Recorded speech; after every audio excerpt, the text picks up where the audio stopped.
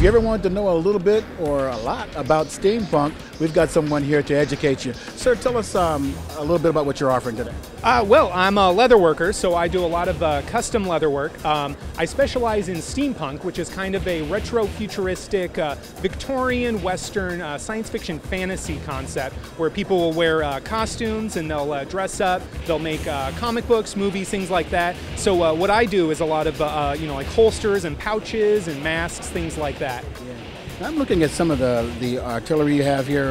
This is the real deal.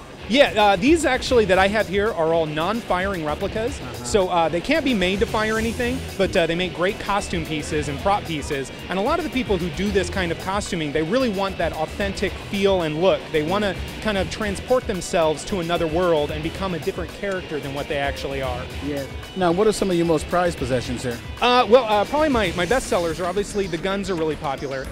The masks are also very popular. I have a lot of different styles of those. I have like my armored gauntlets, things like that, and then like over here I have the interdimensional energy concentrator. This is kind of like steampunk in a box. Basically, it's a device you wear on your belt, and the lore of it is that it would suck all of the energy out of the aether, out of the atmosphere, and it would you could use it to power your time machine or your weapon system, and that's kind of very steampunk type device right there, and those are really popular.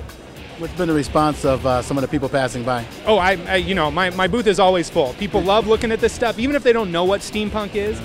They love the aesthetic. They love just everything about it. And of course, the people who do know what steampunk is, they also really like it because I got cool stuff.